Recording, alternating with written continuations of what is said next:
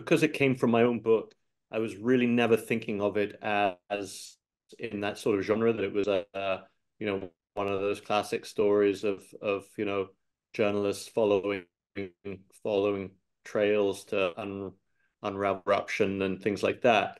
Uh, you know, obviously it's in there, but no, nothing directly from that. What I do think is that journalists and policemen are permanently attractive to the playwright or the author for the simple reason when that phone goes in police headquarters, or you know, at a metro desk at a city paper, that phone call can lead you absolutely anywhere across the city, and that's why it's so attractive. Like, you know, murder can happen in any income bracket, any race, gender, you name it.